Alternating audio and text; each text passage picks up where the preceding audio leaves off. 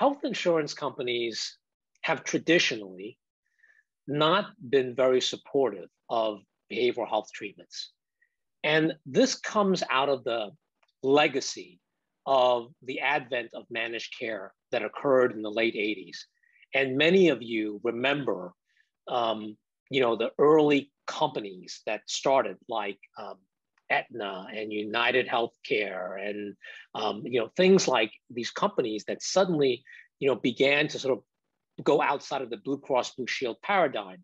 And the promise of these companies was that they would go to an employer, and generally speaking was an employer, and to say to them, well, look, you're paying 20 cents on the dollar for healthcare.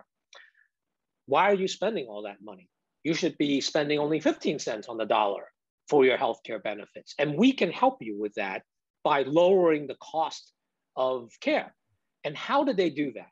Well, the first thing they did was they created networks of providers, and they got providers to accept a discount. Okay, I understand that. Most people understand that in return for more volume, you're going to give an employer, an insurance company, a discount. Okay, but what was the other thing that they did? They noticed that a lot of folks were getting behavioral care.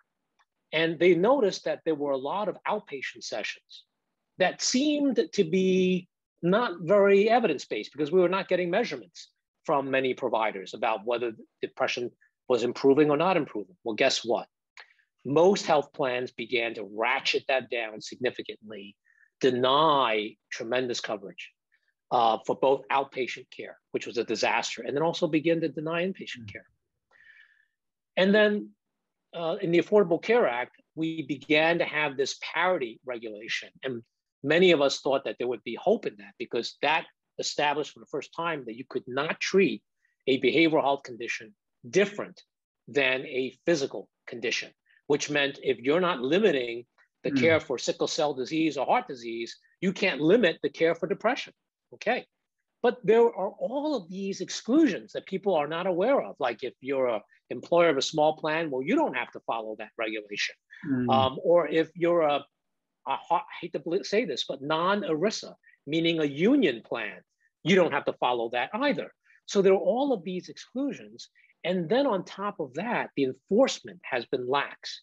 So this has been really one of the areas that folks like myself and some of the specialty societies have been very active in finding cases where health insurance companies have been systematically denying parity in treatment.